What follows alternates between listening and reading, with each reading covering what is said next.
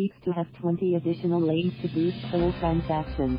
MANILA, Philippines motorists may expect smoother trips up north as the Subic-Clark-Tarlac Expressway, SCTEx, will have 20 additional lanes and strategically located steep toll plazas. In a statement, the North Luzon Expressway, NLEx Corporation on Wednesday said the toll plaza capacity expansion project is expected to start in July, and will be finished by November.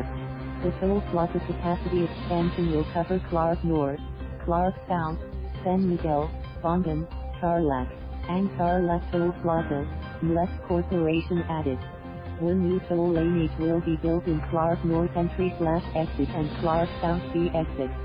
Two new toll lanes each will be added at Clark South exit and Tarlac entry/exit. Meanwhile, 2 lanes will be constructed at the San Miguel northbound entry and southbound exit, and another toll lane will be added to the northbound exit. The soon-to-open Bamban interchange will also have 3 entry and 3 exit lanes. The new lanes aim to enable speedy toll transactions, especially during peak hours and holidays where traffic volume on the expressway is higher.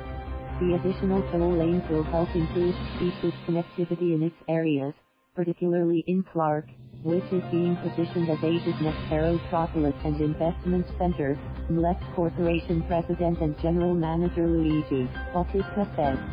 Editor, Mike Upril. Thank you for watching. Please subscribe.